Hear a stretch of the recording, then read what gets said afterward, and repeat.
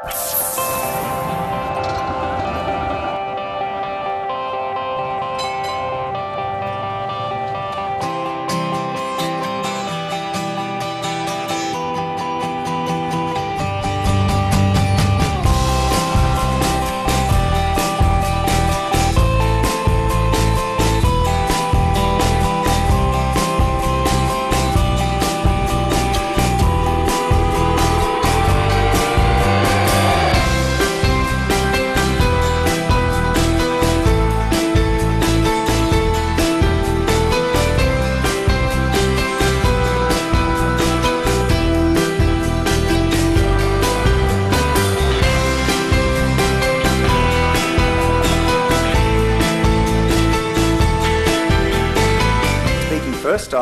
and providing us with a context for the project from the Sao Paulo city perspective is Professor Oswaldo Massabani.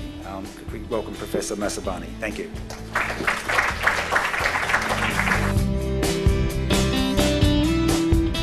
Good morning to everyone. It's really a pleasure to be here and having the opportunity to share with you some of the challenges São Paulo does have.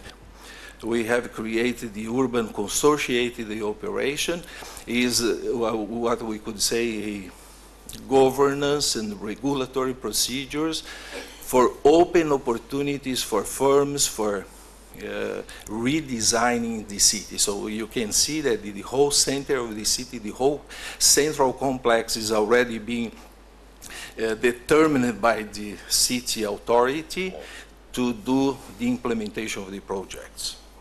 And there is where we have the BMX project being constructed as an example for the city development.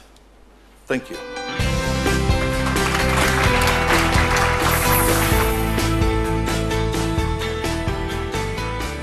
Odebrecht is a large and important Brazilian company with 159,000 employees working more than 20 countries around the world and with expertise in many different fields such as engineering, construction, oil, gas, ethanol, and real estate, and very important social work with communities.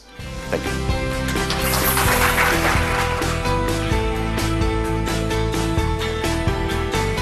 Not only just about carbon, it's also about quality of life, which is something that São Paulo needs.